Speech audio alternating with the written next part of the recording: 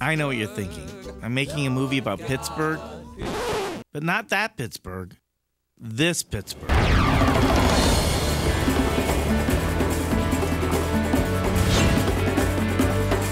I came back to the Pittsburgh that's been called America's most livable city.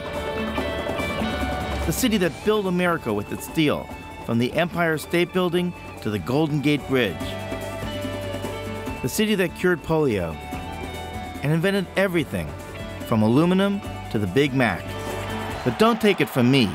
Take it from America's foremost historian, who just happened to go to my high school, David McCullough. And of course, among the many firsts of Pittsburgh, the first gas station, the movie theater, Heinz Ketchup, daylight savings time, bingo, a Ferris wheel, the first billion-dollar corporation, the first radio station, the first public television station, the Carnegie Library, the banana split, and the first and only whiskey rebellion. You can't kill Pittsburgh. If anything happened that Pittsburgh died as a city, the entire North American continent would shrivel, because this is still the heart of America. I have great skepticism that we're going to come out of a fish from these waters. Oh, here we go, fishing in Pittsburgh. Oh my gosh, look what we got. I think we have lunch. Or it's, oh, I can't eat you. You're so nice. It's Finding Nemo in Pittsburgh. No, it's a catfish. Ah! Okay, so we're back in Los Angeles, and the question is will there be people there 24 hours from now?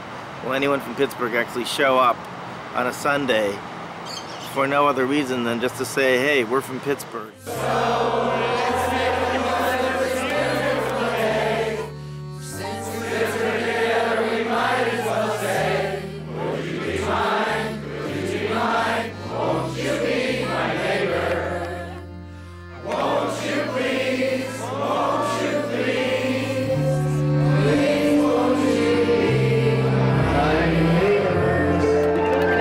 The dancing part, so come up and join in. There you go. The other way around. The other way. Switch arms, that's it.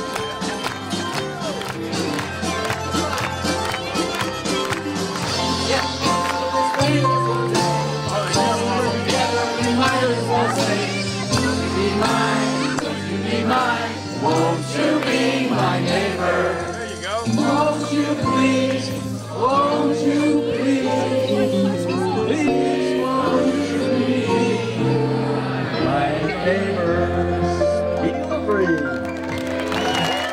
Would you be mine? Would you be mine? Won't you be my neighbor? Won't you please? Won't you please? Please won't you be my neighbor? My neighbor? I'm glad we're back together again.